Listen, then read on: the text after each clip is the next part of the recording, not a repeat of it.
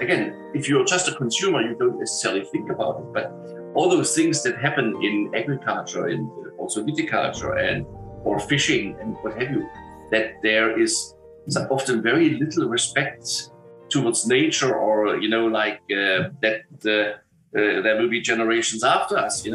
For me, it feels just the natural thing not to do something harmful in the vineyard. Kai, it's so wonderful to meet you here on Zoom. Yeah, well, thanks for having me. Yeah, so it's evening there in New Zealand. It's 7:30 in the evening, or 19:30 in the evening. Yeah. So we're at the moment, I think, 10 hours ahead of Europe. Yeah. And makes it always exciting trying to talk to people in Europe, because even after almost 20 something years or more than, it's like almost 25 years now in New Zealand. Sometimes it's complicated, with daylight saving time. Yeah. Sometimes it's 12 hours, then it's 11 hours, and then it's 10 hours. And so it wouldn't be the first time that you receive phone calls at 4 o'clock in the morning or something like that. But tell me, what brought you from Europe to New Zealand? Yeah, it's I'm not from a wine growing family, so I was the first crazy one in the family, if you like. For me, wine started pretty much as a hobby, and obviously no vineyard to take over at home, and that's basically how I came to New Zealand. So it all started basically with a school class trip to Alsace when I was 16 years old, so legal drinking age for wine and beer. Yeah. And I was always interested in cuisine and good food, and there we were in Riquewihr in Alsace, and we went for lunch, and with a few friends, and I ordered a bottle of wine, Tokai Alsace, Pinot Gris, and that was my first eye-opening experience. The combination of wine plus food, 1 + 1 makes 3. So the combination is a great thing, and from then on, it just continued as a hobby, basically. So I was reading books about wine, and then by the time I did my Abitur, so a few years later, I then decided I should actually make my hobby my profession. Initially, I thought I was going to study photography and film and become a famous director of photography in Hollywood. Yeah. But I had to realize as well that the air is quite thin there, and there's a lot of sharks in that kind of business, and that my chances probably were quite slim. So I thought maybe the wine business would be something better for me. I then learned later on that there's actually also sharks in the wine business. But you're a dream. Definitely, it was the right decision for me, Yeah, and it was a slow process. So just how to make a long story short, I first did an apprenticeship then with Ernie Lawson of Dr. Lawson Estate, famous whiskey producer in the Mosel Valley. Then studied in Geisenheim, and over that period of time, I spent a lot of time whenever I could traveling around, because I was always looking for where could I start my winery, where could I start? Because obviously, as it turns out, Europe was very difficult to start from scratch. It would be different today, talking to some winemakers today, because apparently there's a lot of vineyards for sale, or you could lease them or what have you. But in the late 90s, no chance really. So it became pretty clear to me I would have to move somewhere overseas. I then worked in Oregon as well, but we looked in California, in Washington State. And my wife Marion, she worked. No, she's a winemaker as well, so we both studied together in Geisenheim. So that's where we met, basically. She worked in Australia. I worked some time in South America as well. But then finally we came to New Zealand, and that was the next eye-opening experience, basically. And we were just so impressed with the wines from New Zealand. And that's how we basically ended up here in 1998. Well, I mean, it's a big transition because now you're moving also from your home and you're starting in a different culture because I mean New Zealand is quite different from Germany. True, but I mean, since it wasn't like a decision that we took like from today to tomorrow or from this year to next year. It had grown on us over years, basically. That we most probably cannot do what we want to do in Europe. My standard joke is, like obviously for Pinot Noir, because Pinot Noir became our favorite variety. First, we would look, of course, at Burgundy, but how to put it, La Tâche was not for sale, and Musigny we couldn't quite afford, So, and then of course there's places in Baden of Germany, and I mean there's other places in Europe or Alto Adige, but it's for an outsider, unless you're already part of their village and you know that there's something for sale or not, or something up for lease, all the good pieces will be picked up by the local winemakers before we would even know it. Yeah. And so over that years, basically, we knew it would have to be somewhere else. And so we just didn't know where. And I mean, that's where I usually told another of my standard jokes is like, if we would have found the perfect place for Pinot Noir in Kazakhstan, we potentially would have moved to Kazakhstan. Okay. Now, on the one hand side, I'm glad it was New Zealand in the end. Nothing against Kazakhstan.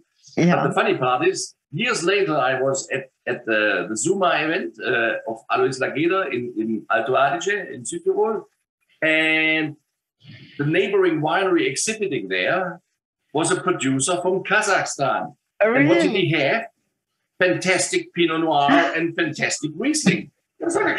I didn't even know they make wine in Kazakhstan. So I mean, it was so interesting to the point that actually I a few years back now, but I visited Kazakhstan to visit the vineyard, and it's quite amazing because the vineyards are on 1,400 meters of elevation, so very high.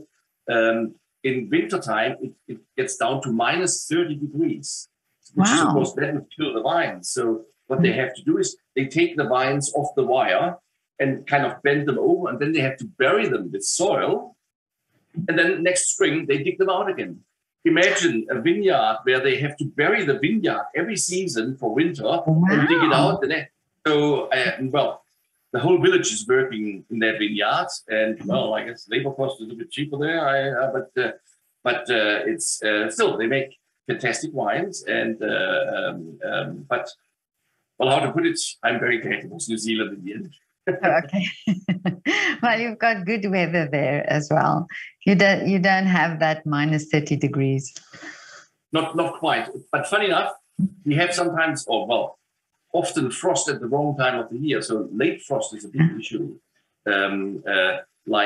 Basically just after bud burst, or like we have these little shoots growing on the vines, and that's when we often have a late frost, and that's why you find a lot of those wind machines in New Zealand, where they try to pull down the inversion layer warmer air to mix it up with the cold air. So it's basically a 13-meter big, tall post.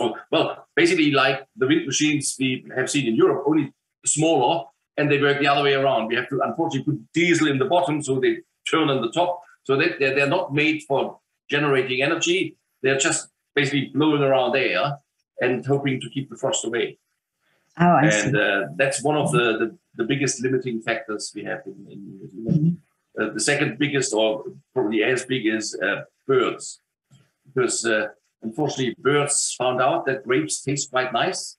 And there's not really too many natural enemies. And they, I mean, especially in drier years, there's not enough food for the birds. So if there's a vineyard, it could be a total wipeout. Like it can look like a machine harvester has driven through. Like all the stems are still there, but no berries anymore. And really? So we have to net the whole vineyard hermetically, because otherwise there wouldn't be anything left to harvest. That's incredible. I never realized that. But is it just in New Zealand that you have this problem?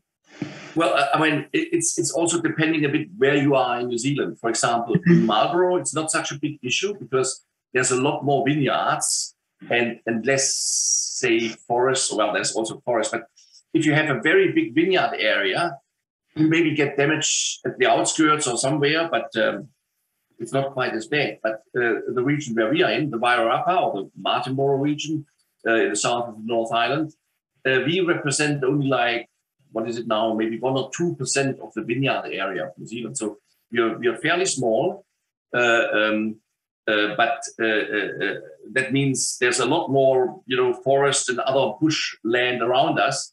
So since the birds can't find anything in the bushland anymore, where do they go? Oh, okay, yeah. And but I mean, on the bright side, I mean, it's something we can combat. Well, somewhat. I mean, it's a lot of work, but we have to net the whole vineyard. But on the bright side, there's a lot of other things we don't need to do. Like, I mean, looking at disease or pests of insects, for example. Like caterpillars and stuff, which is a big issue in Europe and other places.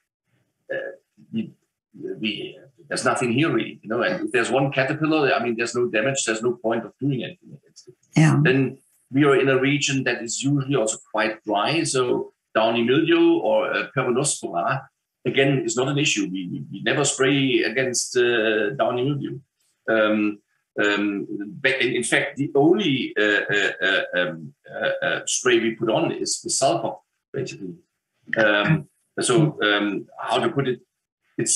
I wouldn't necessarily say it's dramatically easy, but it's in a sense easier to be organic here in the region where we are, or in New Zealand, because of the somewhat dry conditions and also quite windy conditions, because we may have a rain, but it never sits on the leaves to generate an infection, basically. So the wind dries it off again, no infection, no fungus, no problem. Powdery is a different story. So powdery we can have, so we have to spray the sulfur. But again, this is harmless in comparison to all the other things that are out there. And again, so that's we are certified organic now. We started the process in 2009. Got fully certified with the 2013 vintage. Was the first fully certified. You have to have some transition time, basically. And since then, basically, we are certified organic. Well, this is so interesting because I think I hear that from South African winemakers as well, that's sort of the route now that everybody's going to be this conscious of the environment and what you spray and so on. But I'm just thinking, if you've done it for so long, can you see that there's a difference in the taste of the wine, or a difference in the wine, or the reaction of the fermentation process? I mean, this is tricky to say. I mean, this almost takes generations to find out, because I mean, we are here now. 99 was our first vintage, so we have like 20 plus vintages in New Zealand. Every year was somehow different, and also, of course, we do some little fine tuning every year. And it's really hard to say in the end, why is it different now? Because we did this, or was it because of that? Or, so it almost needs, the experience of more vintages. So you have like more data, so you could compare like this vintage was exactly like that vintage, and we did this different, and because of that, it tastes different also. I mean, for me, the organic thing is more just a natural thing to do, because again, if you're just a consumer, you don't necessarily think about it. But all those things that happen in agriculture and also viticulture or fishing and what have you, that there is often very little respect towards nature, or that there will be generations after us. For me, it feels just the natural thing not to do something harmful in the vineyard. I mean, just for an example, think of glyphosate, the herbicide, or in Europe also known as Roundup. When I did my apprenticeship many years ago, I think the sales guy was still telling us, oh, yeah, it's absolutely harmless. You can even drink it and da-da-da. Well, he's dead now. And also, as it turns out, they found out that, yeah, it probably causes cancer. Well, what a surprise. So, I mean, it's not only a bad thing to bring it out in the vineyard, and you may end up with residuals in the soil, in the grapes, and maybe even in the wine, but also it's disrespectful towards the people who work in the vineyard, because they are basically dealing with the poison. And if you can just avoid all these things, isn't it much better, you know? And exactly. Yes, of course, it's more difficult because, you know, some year maybe it's a bit more humid and you're under pressure, and it would be nice to use something else. But I mean, one has to be consequent in you know, like continue sticking to the plan, basically. Yeah. Because I hear often from other vineyards who are not certified, apparently because it's too much paperwork. Yeah, but if you want to be a member of the club, you have to do the paperwork, because it's not entirely correct if you say you're basically organic, but in those difficult years, you may use something else which is not organic. Because it's like saying you're a little bit pregnant. You know, I mean, you're either pregnant or you're not, but you can't have it both ways, really. And so therefore, I'm very happy to see that more and more vineyards come on board to be organic, and also that I think worldwide there is more interest in organic wines, because unlike organic carrots or cucumbers, often the wine industry, you know, people were a little bit smiling, because often organic wine, it was also like a excuse for organic wine. Oh, the wine is a bit cloudy, it smells a bit funny, and overall it's actually not tasting very good, but hey, it's organic. And that can't be an excuse. The wine has to be top quality anyway, and on top of that, it has to be organic. I mean, you wouldn't listen to famous vineyards like, just to mention good old Romane Conti, that they say, oh yeah, we do some compromises in quality so we can be organic or biodynamic. No. They want to achieve the best possible wine, but also while they are doing their organic or in that case biodynamic practices. And the only sad thing I sometimes see is, I think sometimes for the extra effort that we go through, because I mean, we have to do an audit, we have to do extra analysis, and I mean, it comes with a big cost. I sometimes feel like, shouldn't the others pay for that, who still do the conventional winemaking or wine growing, rather than we go through the extra loop of doing organic, but also we have a higher cost. I mean, I remember, for example, out of many countries, we also export to Sweden, for example. And at the time, we were the only organic winery in the portfolio of our Swedish importer. And the tricky thing is, you know, one would usually think, oh yeah, the winery is organic, so no trouble. It's organic. No. As an organic winery, we also had to become a certified organic exporter. And the importer in Europe, in the EU, has to become a certified organic importer. So it's all about tracing, you know, that not that something was called organic here, and in the meantime, the container was changed and something happened. So it's all about traceability, which is understandable, but it again comes with a cost. And so the importer there said, like, look, if we now have to become a certified organic importer, it costs us so much money that we have to add to the cost of the wine that we import from you. Your wine becomes so expensive, it's not going to sell. So they asked me basically, please don't put the organic thing on the label. Don't declare it as organic, even though we were, only to save the cost of the additional audits and the certification that they needed on that end. Which feels a bit silly because, you know, like, we are organic, but we are not allowed to say it because it comes with such a high cost. And in the meantime, now they are certified organic, so it's not a problem anymore. But at the time, I thought, like, this is crazy, really. You know, we have to keep quiet about the good thing, only so because the regulations are so tough. And I mean, again, no worries about the tough regulation. It should just be charged differently, that the people who go through the extra effort they can do that whilst the others pay for it, basically. And that actually would get more people on board, I guess, and would be better for everybody. Well, I think so. I think there should be an incentive to be organic or to farm organically, rather than all this extra money that you have to pay for it. So you're absolutely right about that. Yeah. But I think it's also the thing that I spoke to a distiller the other day in London, and we spoke about this thing where they do a lot, but the consumer is not necessarily educated in how they do it, but they still do it. And I think the more you as winemakers and you know, them as distillers and everybody really start educating the consumer to insist on that, or to insist on certain things, then other winemakers will also have to then, you know, abide by those rules. Totally agree. And I mean, we see it already, like maybe in the last, well, roughly 5 years, whilst of course the last 2 years were a little bit different anyway.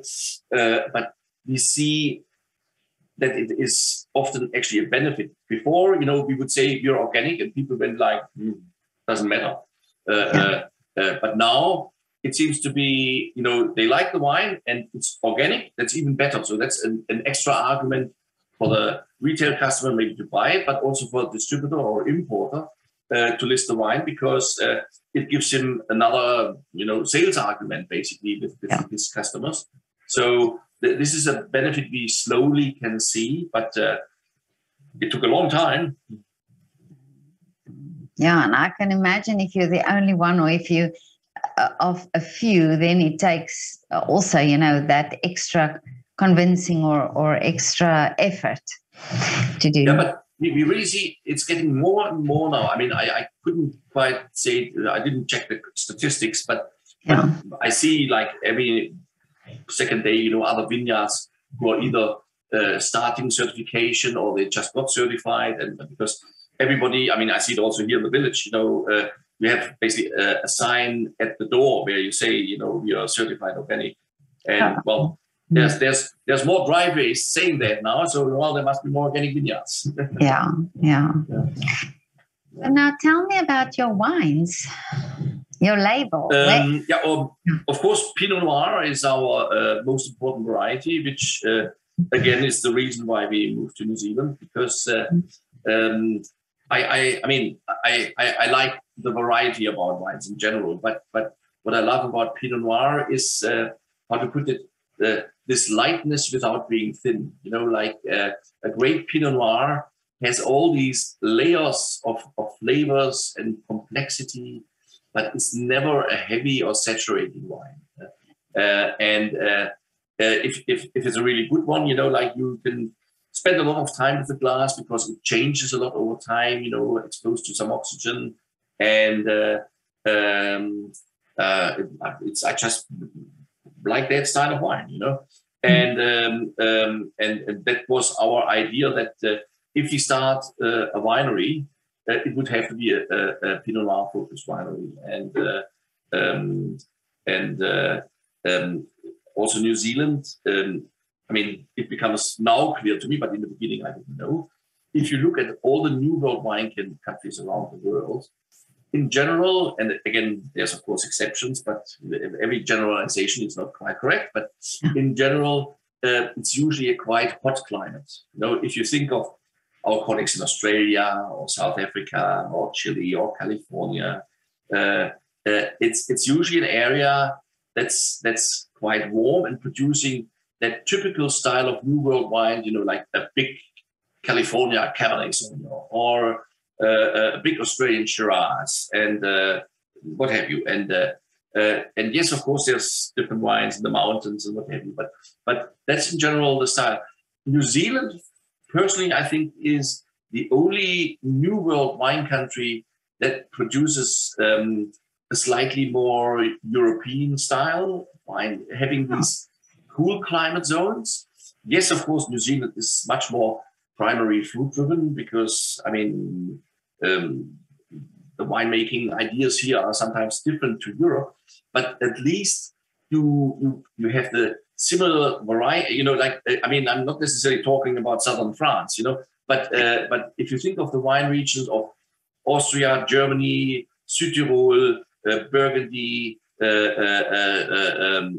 Champagne, you know, this belt basically of more elegant, fruit-driven, not this. So how should I say? Not these super concentrated wine, more complex wines.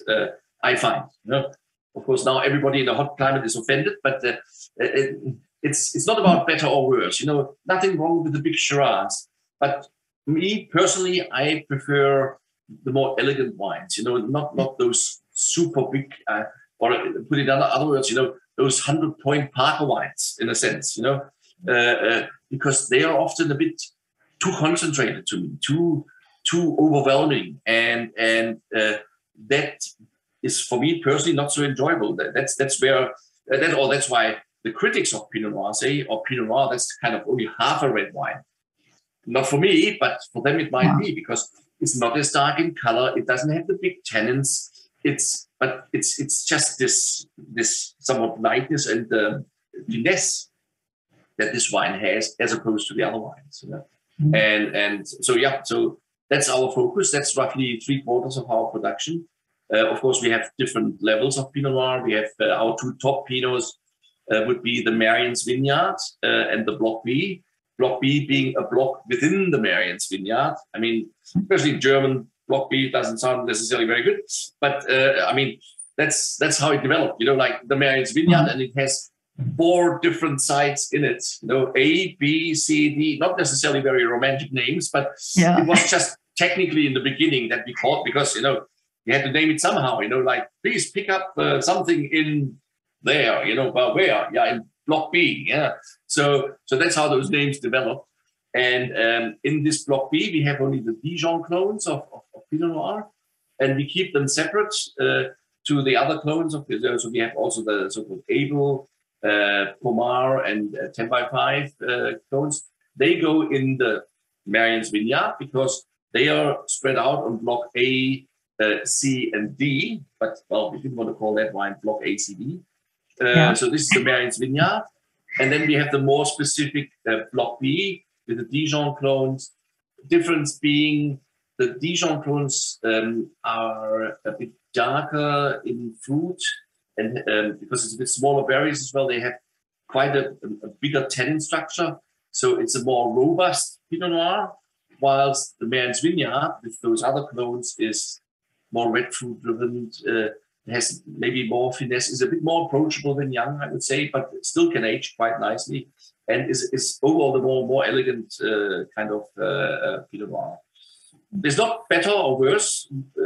It's personal preference, which one you like better, or I think it's also depending on what dish you're having. You know, if it's a more robust meal, go for the Block B. If it's more elegant, or maybe even a fatty fish, maybe the Marian's Vineyard would be nice.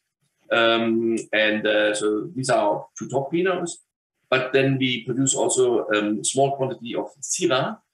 Main reason because our home block, which is, we have 2 vineyards, so the Marian's Vineyard and the home block, very small, only about 2 hectares. That was planted already when we bought it, and the former owner, Italian guy, printer by profession, so he planted the 2 hectares basically whatever with wines that the other vineyards didn't want to have, basically. And out of all the red varieties, he made a red wine, and out of the whites, he made a white wine. So it was this house drink, basically. He even had some Sangiovese, which, I mean, we had about 300 vines of Sangiovese, and it just doesn't ripen either. It's Pinot country, so it's a Sangiovese. It needs 2 years to ripen. So so those we ripped out, but we had a little bit of Syrah, and Syrah is kind of borderline variety. It needs usually much longer to ripen, but in general, we have a quite long, dry autumn in Martinborough. Thanks to climate change, not so much anymore. Things have shifted around a lot in recent vintages, but we usually get another 3, sometimes even 4 weeks after harvesting the Pinot to ripen the Syrah. and it makes a really interesting version of it. That's also why we call it Syrah, not Shiraz, because it's much more like a Northern Rhone style of a Syrah than a Barossa Valley Shiraz. And again, it's not about better or worse. It's just more elegant. I often call our Syrah, it's a more spicy version of a Pinot Noir. You know, it's also elegant. There's fruit, not the jammy fruit, good acidity structure, really spicy. It's an herbal components and yeah, but the overall elegance that it's certainly not syrupy or too dense like some other ones or Shiraz. But now these blocks that you're talking about, are they then? It's the same grapes, but just in different areas of your vineyard, or is it different grapes?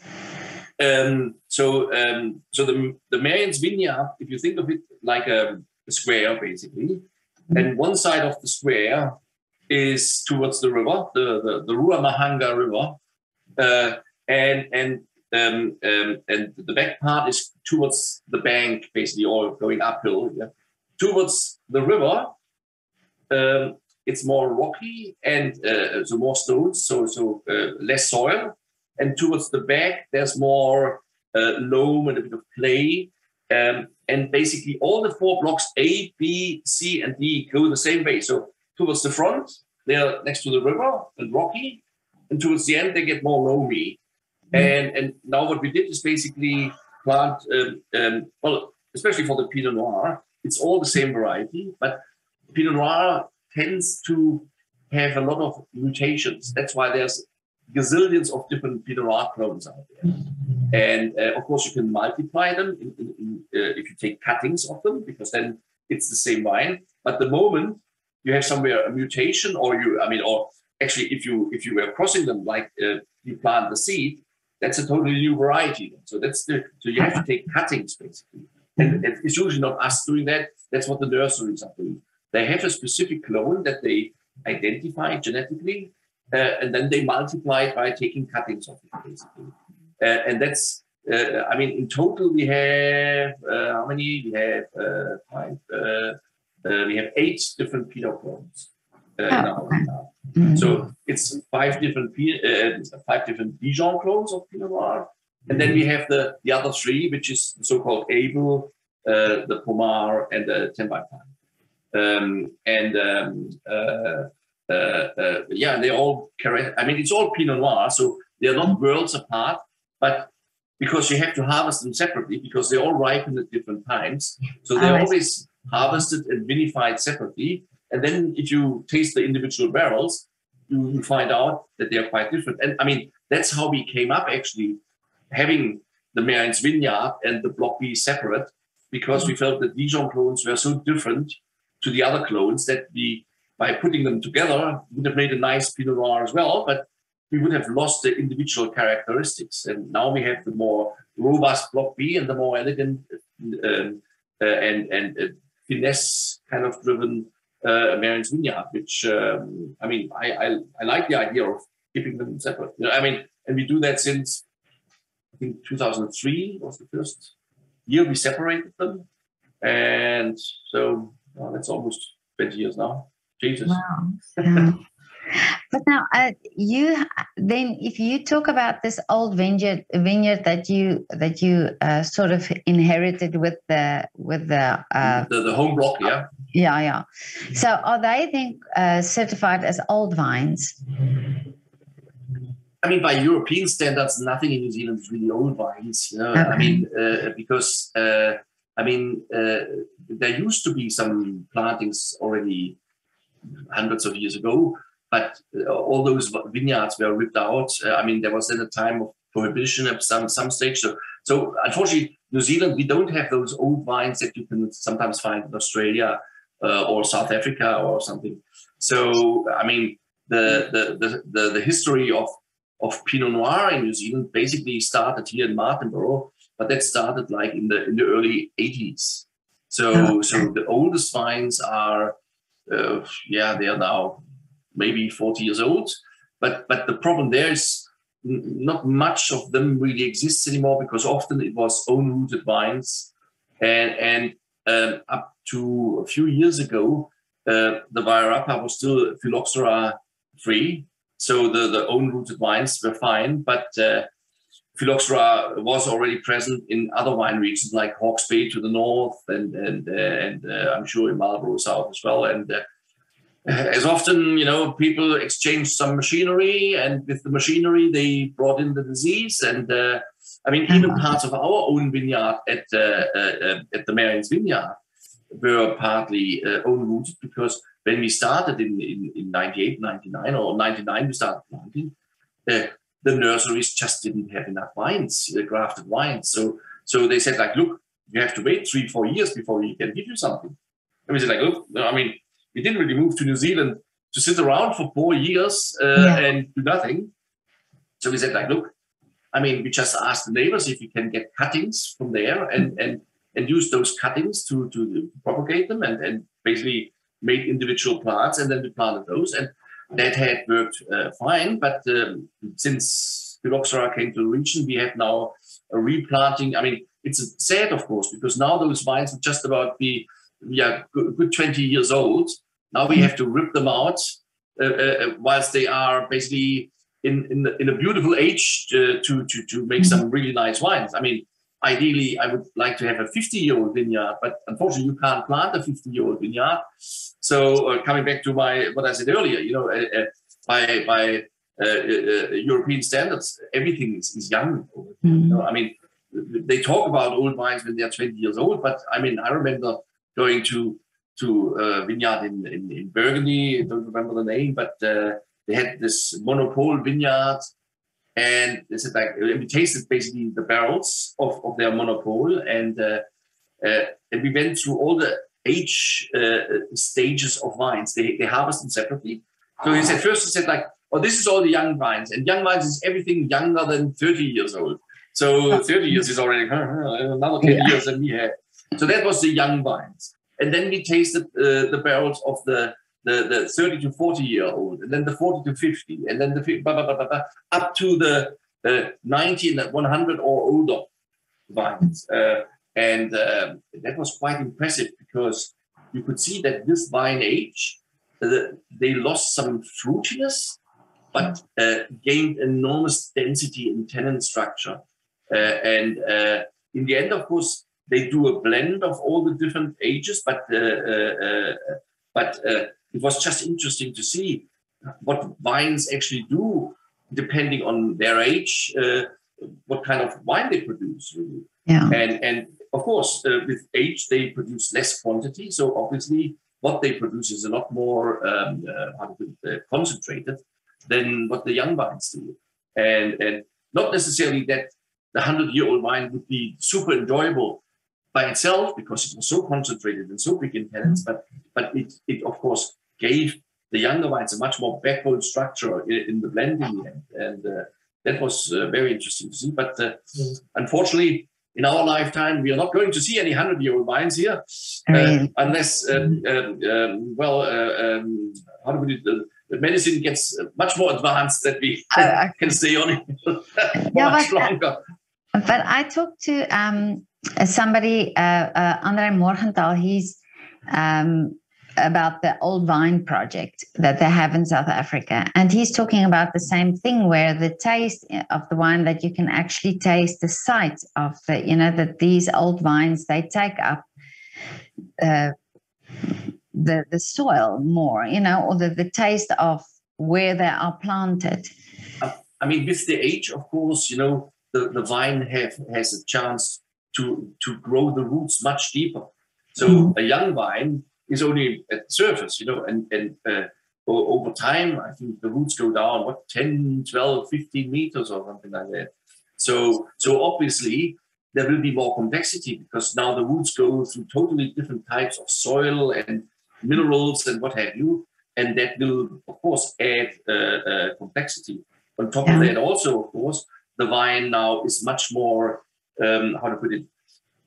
safe towards a drought, because, going down so far, the vine can survive much easier, because there should be some water there somewhere, whilst the young vines, whilst they're still up there somewhere, they are much more exposed to, if there's no rain, they probably die, you know.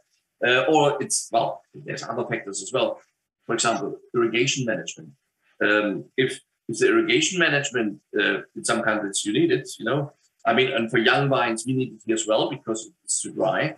But if you always give just a little bit, the plant thinks, oh, there's always water. I don't need to push my roots down there. So it's always better with irrigation to irrigate fewer times, but a lot at that time. So the water also goes down and the roots follow it, rather than just drizzling a little bit at the top, a little bit every now and then the vine is like a potted plant in the end. So there's a lot of things that can go wrong if you don't do it right. Yeah, that's the advantage of old vines, that they have a much deeper root system.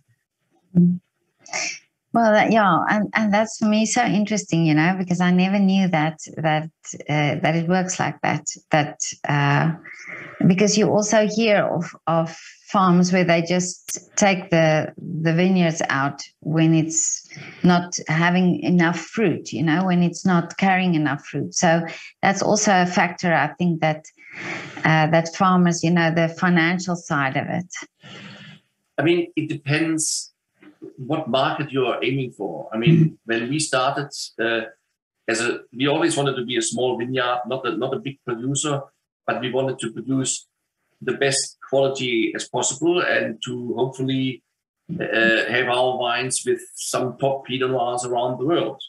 But maybe the approach of some other winemakers is different. You know, like if you want to put, say, New Zealand Sauvignon Blanc on the lower shelf in the supermarket at a good price point, well, it can work, but it's a totally different project. You know, like, I mean, I often joke that especially for some of those commercial vineyards, they just forget to switch off the irrigation, and then suddenly they end up like with 30 tons per hectare, which I call is a funny way of producing water, because, you know, like the grapes are all blown up with water, and in the end it tastes a bit like water with lime juice and alcohol. But I mean, well, how to put it? Well, often this works financially actually better than the approach for quality, because unfortunately, if the world doesn't necessarily know you yet as a quality producer, and there's a lot of wine out there, well, you have to wave the flag for a little while, you know, so people get to know you. Whilst if you produce the other way around, and then the big supermarket brands just ask, you know, who can produce it cheaper, and you lift your arms and say, I can do it cheaply for you. Well, that's how you get in there. And if it doesn't taste quite that horrible, you know, you're in. And they may actually make more money because, I mean, we, at the best of times for Pinot Noir, we produce maybe 4 tons per hectare. Or in other words, we have maybe below 30 hectoliters per hectare. Whilst, I mean, with 30 tons, I mean, that's a little bit more. Okay, it's Sauvignon Blanc as opposed to a red wine, Pinot Noir. But still, I mean, it's it depends what approach the winery has, you know, or how to put it. Also, if you're just a grower, you know, I mean, in Marlborough, in the north of the South Island, which is basically, is it 75 or 85 of New Zealand's wine production? So I'm losing track, you know, because there's so many more vineyards, and sometimes they just plant another vineyard of 1,000 hectares. I mean, overall, still New Zealand is small. We have now, I think, 42,000 hectares. So in comparison to like Germany with 110,000, it's still small. But it has changed a lot in the last 20 years, because when we arrived here, New Zealand had only 15,000 hectares. So they have more than doubled, you know, or maybe tripled in the last 20 years. If you're only a grower, your interest is not so much making the best Sauvignon Blanc ever. Your interest is more, how much do I get per ton and how many tons do I have in the vineyard? So it's basically like any crop, you know, if you're paid by the ton for corn, I mean, you want to have much corn in your field, I suppose. if it's good for your field, this is a different question, but not necessarily everybody has this quality approach that they want to produce an important winery. But I mean, that's like with everything. That's why there's better bakers and not so good bakers, or better butchers and not so good butchers, I suppose. But now, where are your wines available in Europe? In Europe, well, some people say that I like traveling too much. So, I mean, before the pandemic, I spent probably 4 or 5 months per year traveling to find as many export markets as possible. And roughly, we used to be in like 42 countries around the world. Of course, with the pandemic, some countries are a little bit on standby. In Europe, Germany is an important market, of course, but we are in Austria as well. So Kracher is our importer in Austria, in Ilmitz. Then we're in Switzerland with Mövenpick. The German company is called Pioneers, fairly small company, but they are doing really good stuff. They are close to my home. So I'm from a town called Weiblingen, which is close to Stuttgart. And they are just basically another 10 kilometers away in a town called Backnang. But all young people, very energetic, and they do German wine. So it's we are in Sweden as well. We are Canada. I mean, we do a lot of the islands, which is of course not Europe, but I mean, we are in the Maldives, we're in Mauritius, we're in Seychelles, we're in where else? In Sri Lanka, in Barbados, in Bermuda. Nice places to go to as well. Oh yeah. And Brazil is a good importer as well. Then Peru. I mean, the culinary scene also in Lima is most amazing. I mean, so I'm glad to have our wines there. And then we're also known for exotic market. Like nobody would ever think about it, but at the time I still had to do the German Bundeswehr, the military service after school. And after that, I went traveling with 3 friends for about a year. And we had planned to travel the whole Panamericana. But then we learned that 1 year is actually not enough. And the wallet was too small as well. But we spent a considerable time in Guatemala, which is, if you look at the news, apparently Guatemala City is one of the most dangerous places on the planet. And it probably is, but then again, if you're walking around Frankfurt at the wrong place at the wrong time, it's probably not a safe place either. We're exporting now since a few years to Guatemala with our wine. So I'm very happy about that, because I fell in love with this country many years ago. But we also export to Panama, which is like the Dubai of Central America. So and has a very interesting restaurant scene as well. And so I mean, they're everywhere. But you're a very good businessman then, if you can. I'm probably spending all the profits in traveling. Because it's also this thing to market your wine. It's not just the making of the wine, but to get it out there and to tell the story and get people to understand what you are making. I mean, that's what we had to learn quite early in New Zealand, that the big issue here is it's a great country to produce, but the 4 million people who live here, they can't drink it all. So, I mean, like when I talk to, for example, colleagues in Germany, they don't even need to ship their wine out of the Bundesland, if they're, especially in Württemberg, the whole area around Stuttgart, there's so many customers, they can sell easily their wine there. There's no point going overseas trying to export the wines. I mean, in theory, money-wise, we have a cellar door, a tasting room here, which is basically where I'm sitting, which is open every day. if we could sell it all here, that would be the best for us, because I mean, here we sell the wine at the retail price, whilst if we sell it, of course, to an importer, we have to calculate a certain discount, because otherwise, I mean, the wine would show up at the other end at 2 or 3 times the price as it costs in New Zealand, and then it wouldn't work, because I mean, in today's time, you Google it and you know the wine costs so many dollars in New Zealand, and now you're suddenly meant to pay 3 times the money in Germany. Nobody would buy it. So you have to factor in a certain discount. So by the time the importer sells it to the wine shop and he sells it to the retail customer, it would show up at a somewhat similar price. And this is very important, but it's also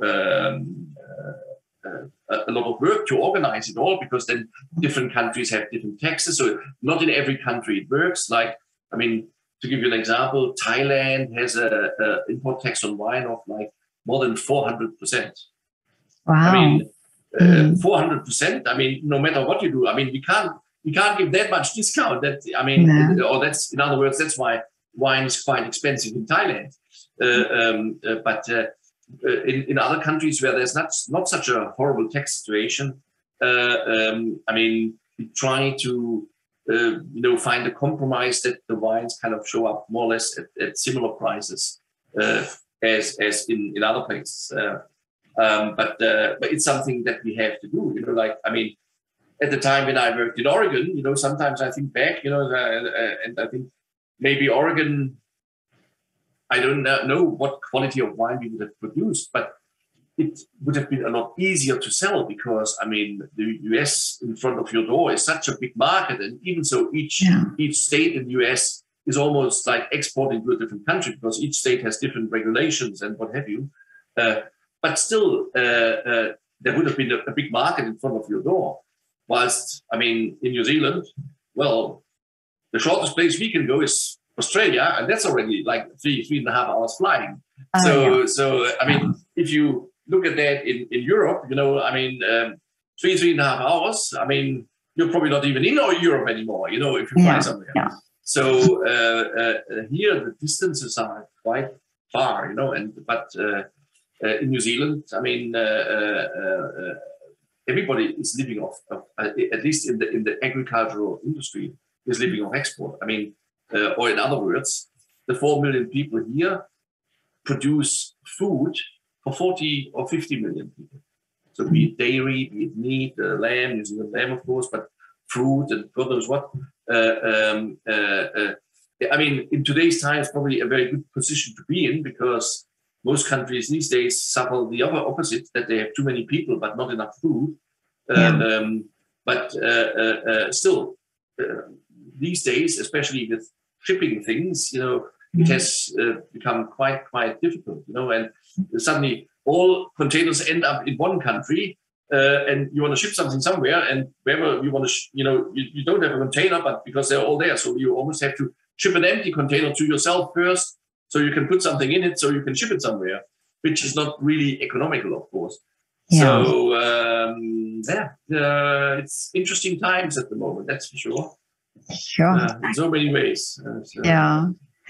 I mean, that's always the thing. You never realize all these efforts that go into that. And so you drink the bottle of wine, but you don't always understand what goes into the work and the organization and everything to get that bottle from New Zealand on your table.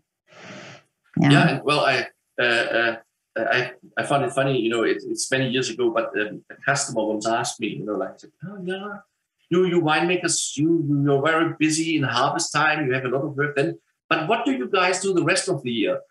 It's like, well, I mean, there's quite a few things actually that we have to do, like, I mean, for starters, those grapes, they don't grow on those vines just for fun, like actually we have to do a lot of things that there's actually ripe and healthy grapes sitting on them, starting in winter time, that we have to prune the whole vineyard.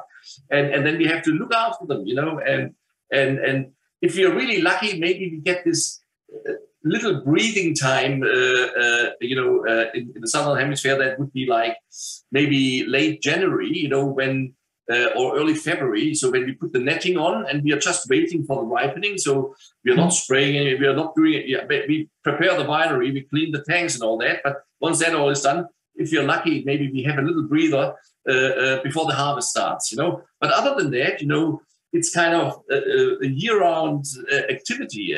And then on top of that, again, with all the export activity that we have in our case, I mean, it actually only works because we're a good team here.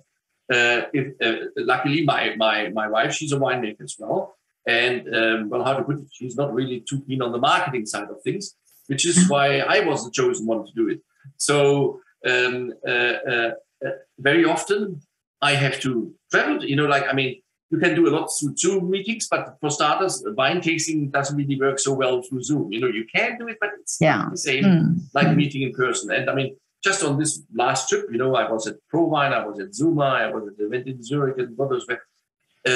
After this break of 2 years' time, you saw how keen people were to meet in person, talk about wine, and have some exchange going on, as opposed to, obviously, it would be nicer if we could sit next to each other and having a glass of wine and have our conversation rather than over the distance, even though I'm amazed by technology that it's actually possible in that. But it still would be nicer in real life, of course. It is very time consuming, and it's not something that you do between dinner and the news on TV or something like that. And again, because New Zealand is so far away, it feels silly, but I was just in Europe, but I'm leaving for London again in 1.5 weeks because our UK importer, which is a fantastic company, they have their 200-year anniversary. So it's a family business. They are wine importers since 200 years. It's just amazing. They sold wine already at a time when New Zealand wasn't really even a country yet. So, it was discovered, 1600, whatever, or even earlier. But the country that it is now, this is fairly recent, and 200 years ago, people were shooting each other here, and they were selling wine in London. So this is quite an achievement, and so we are invited as well to show our wine. So of course I had to say yes. But of course it's a long way. But the Kiwis always are very open to travel. It was funny enough, actually our UK importer who said look, it's amazing. If we have a great event and we ask our Australian or New Zealand suppliers to come for a 1 or 2 day event to London, they all say yes. But if we ask our European suppliers, somebody, it doesn't matter, from Italy or Portugal or Spain or France, and it's a 1 hour flight or 1.5, to have them come over to London, it takes so much active persuasion for them that they come over, whilst the Kiwis and Australians, they just say, we'll come over. Is it a good thing to sit for such a long time in a plane? It's certainly not ideal, but on the other hand, it's one of our realities. All our markets are far away, and if you just wait here in New Zealand until somebody knocks at the door, it's probably not going to happen. So you have to go out there and wait for that. But what a wonderful spirit, because then you're positive and you say yes to things and you experience all these things. I think that this is wonderful. Yeah, but it's also, it's really a Kiwi thing. When we first moved here, well, how to put it? I don't want to be negative about Europe, but in Europe, often, you would go to a carpenter or to whatever tradesman, and you have something which is a bit different that you want from him, and in general, I have the feeling often in Europe, they go nah, we can't do it. And then if you're on your knees for half a day, they say, okay, we maybe do something. In New Zealand, it's often the other way around.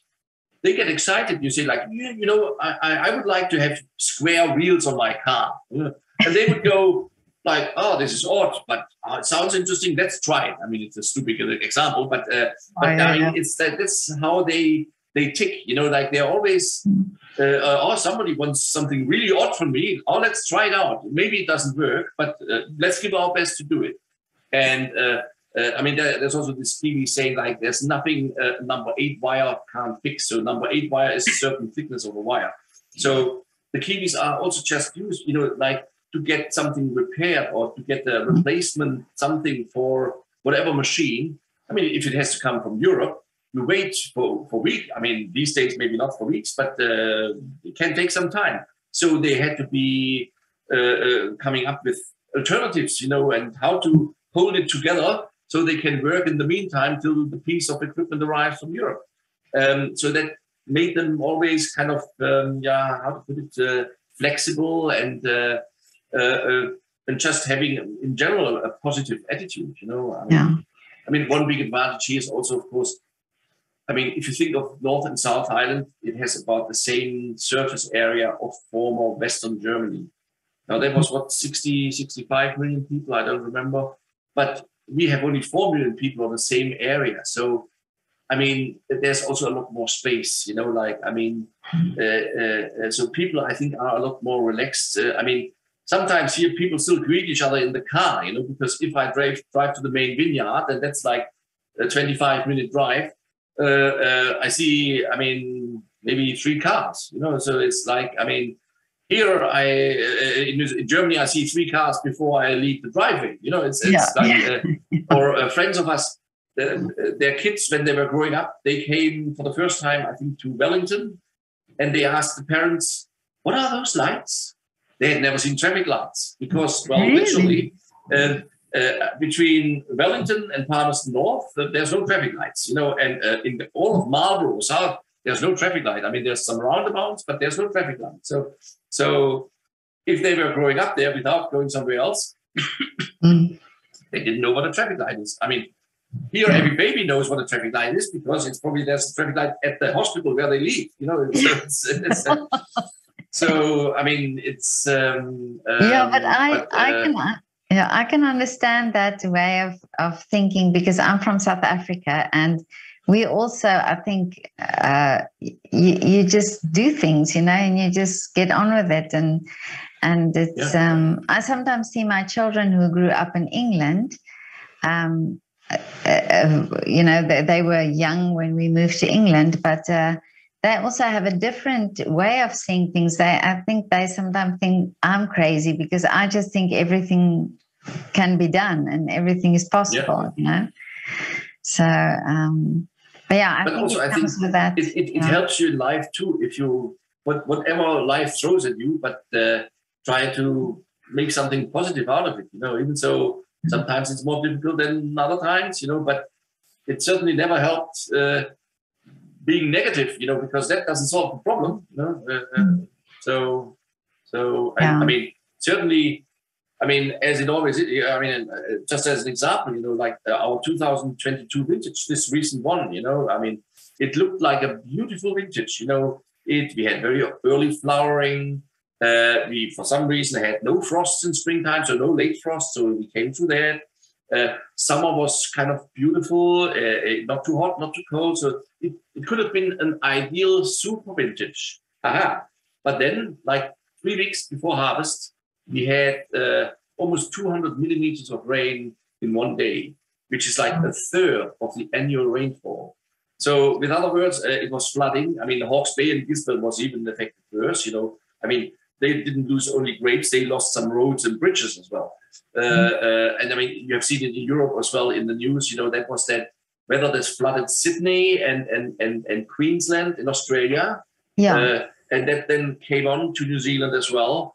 Not as bad as over there, but still bad enough. And I mean, we lost 70% of our fruit, you know, because it was so humid and they were just swelling up and they were bursting and rotting away and there's nothing you could do.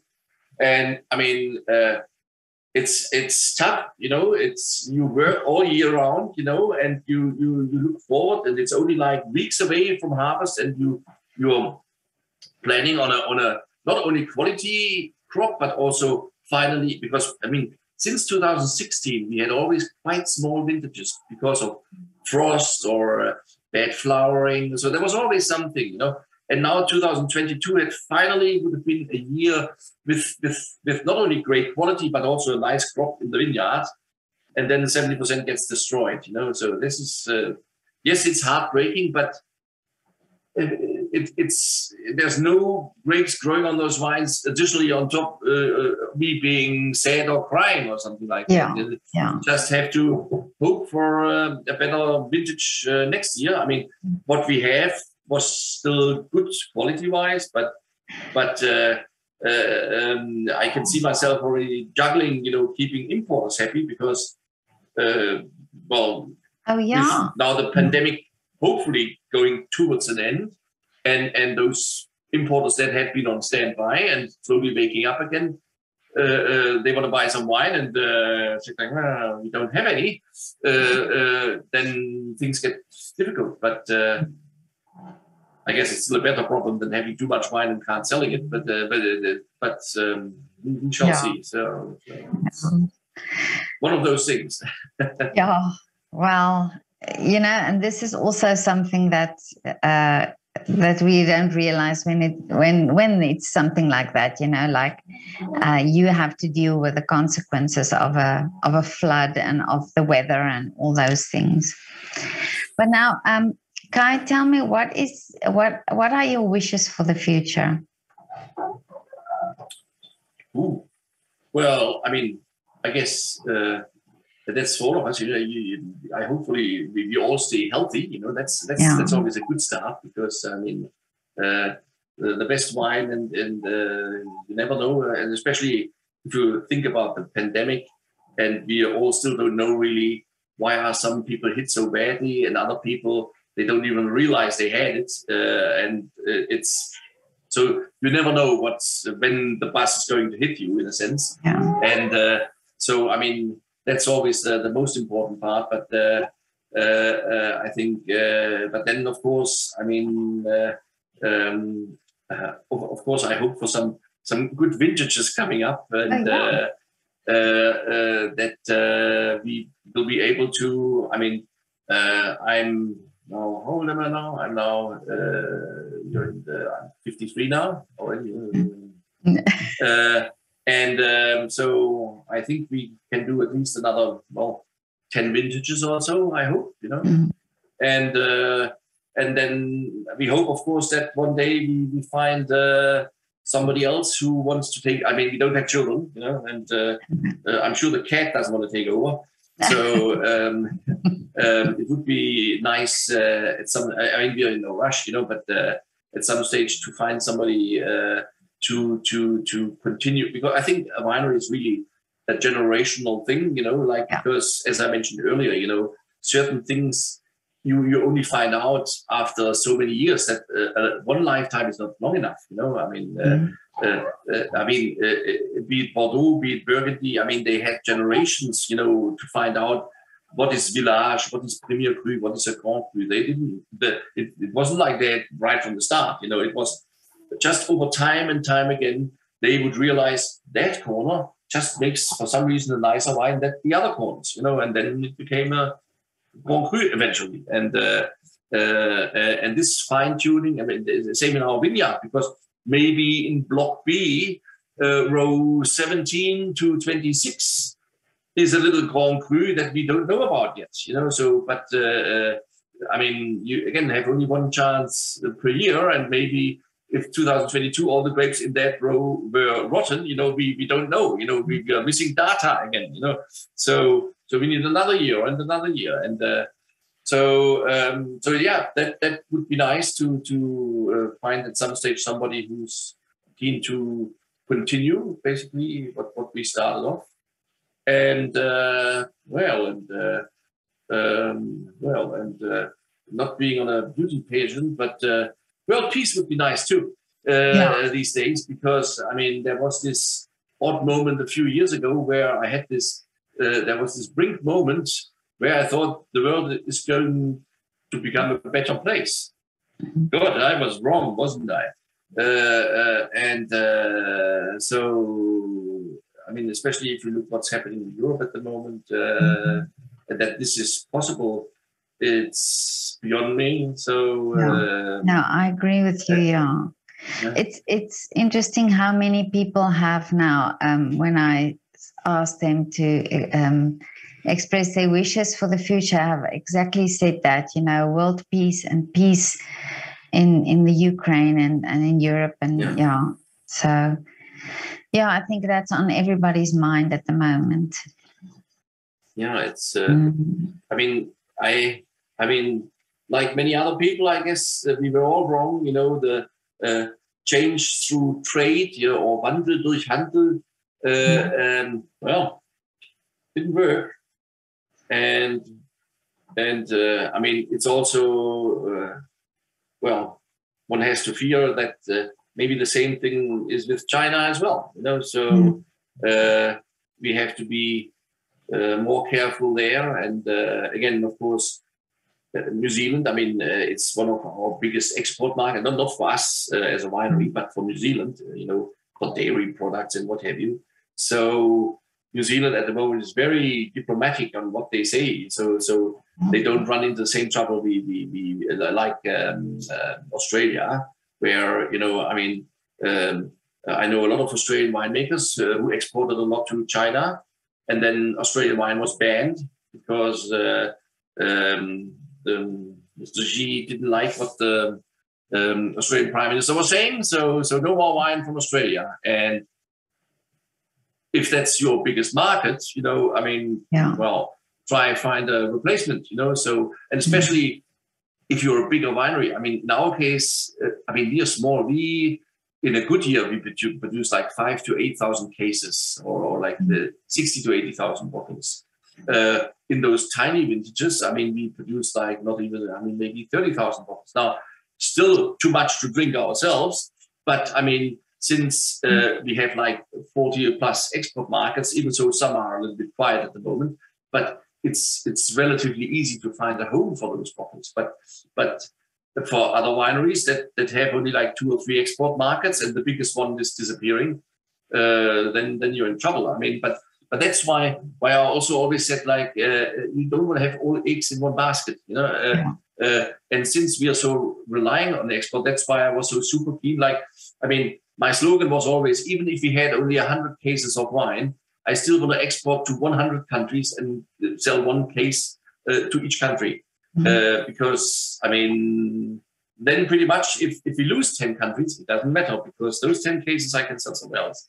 And that has, well, at least not proven to be wrong in the last few years, you know, because again, through the pandemic, I mean, it has been, I mean, it's quite amazing.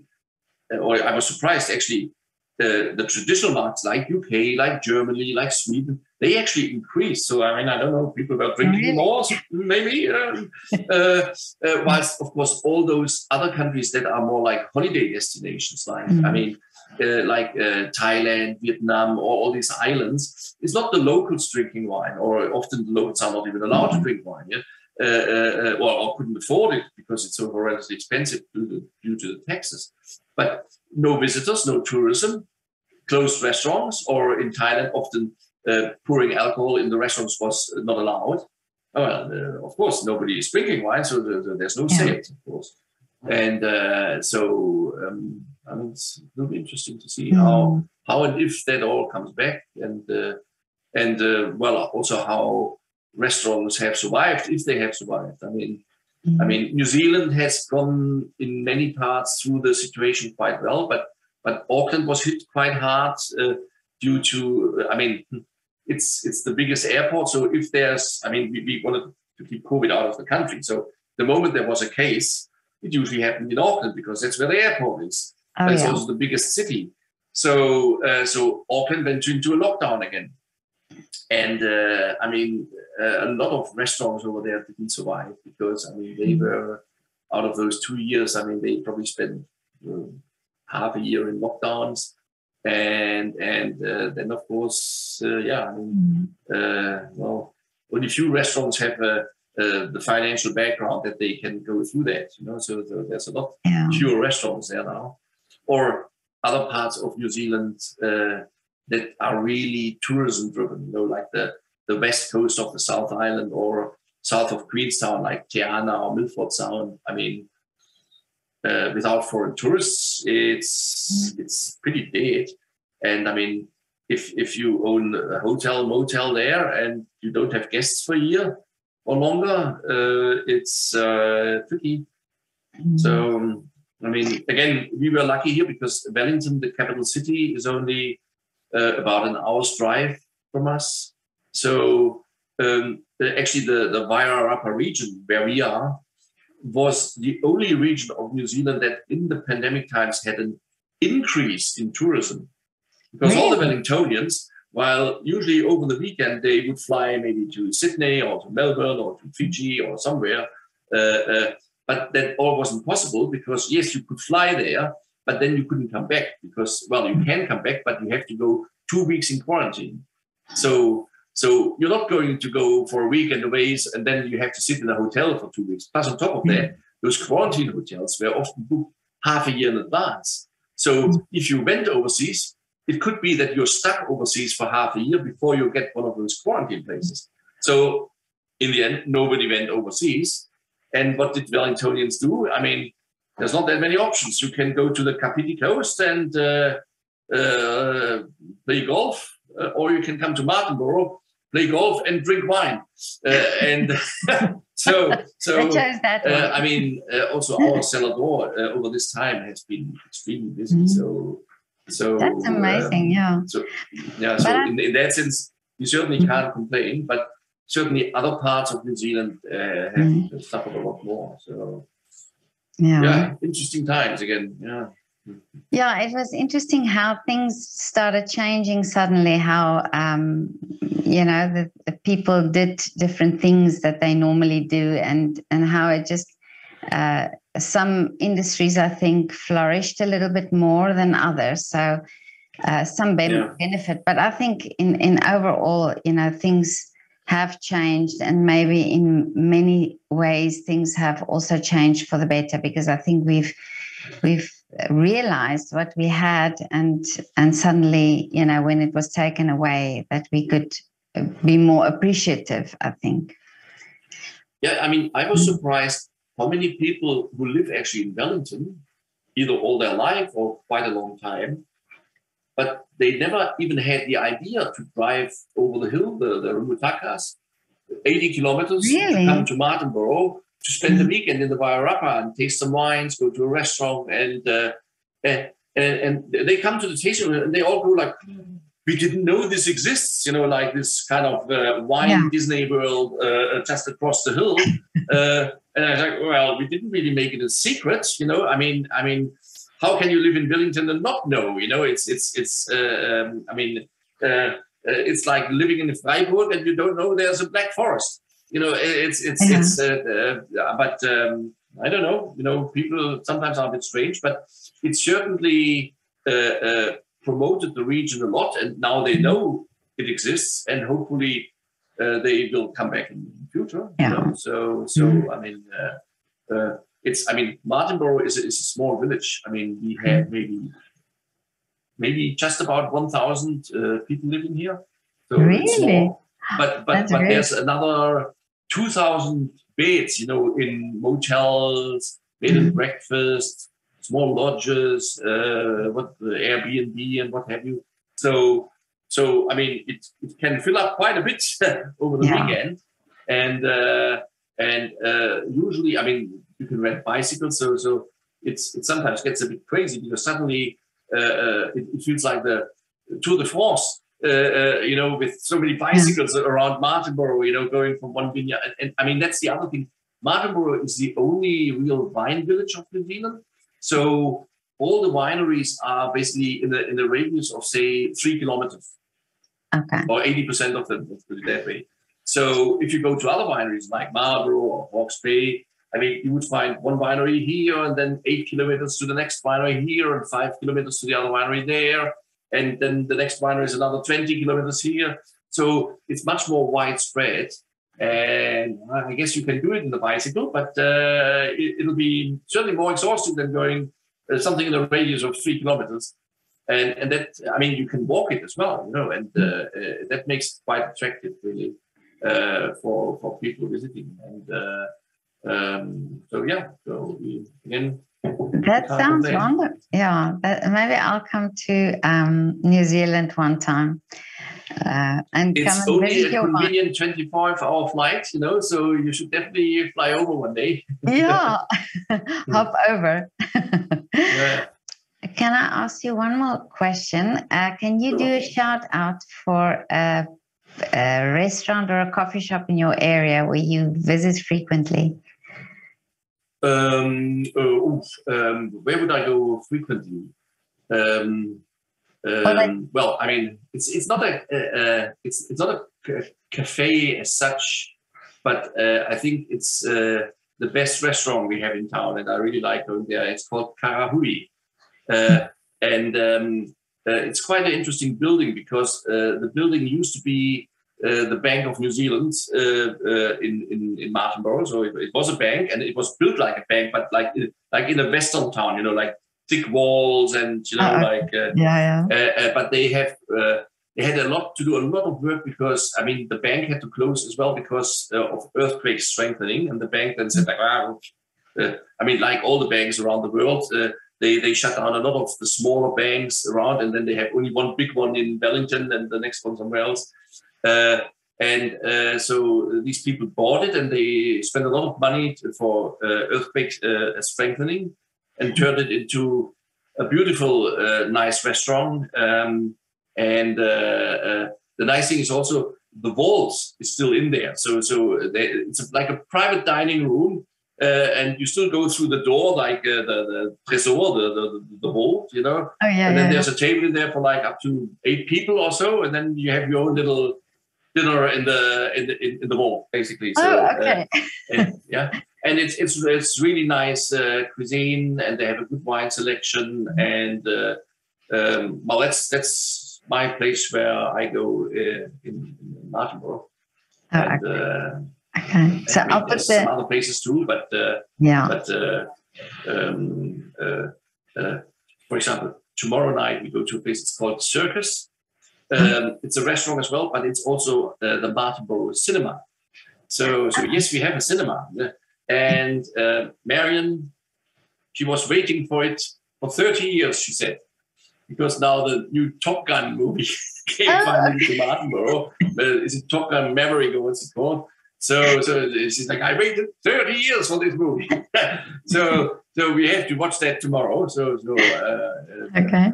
I'm not even sure if I saw the first one. Okay. But I will see that one tomorrow. And I mean, again, keeping in mind, when that movie was released, it was showing already in Martinborough, like in a village of 1,000 people. I mean, I don't know how it is these days, but at the times, way back when I was going to cinemas in Germany, we'd have to go to Stuttgart or to one of the big cinemas, where there's the premiere of that new movie or what have you. But I mean, a lot of big movies, the New Zealand premiere, it's in Wellington, it's in Auckland, but it's also in Martinborough, So it's a very important little village here. Yeah, it's a place to be. Exactly. Well, Kai, this is so lovely to talk to you now. Yeah, insightful. Pleasure. You've really given such a great insight into the world of winemaking. And there's behind the scenes that we never think about. So it's wonderful to talk to you. No, well, thanks for having me. And well, and as I mentioned, next time we should do it in person. I mean, either here in New Zealand or maybe in Vienna or.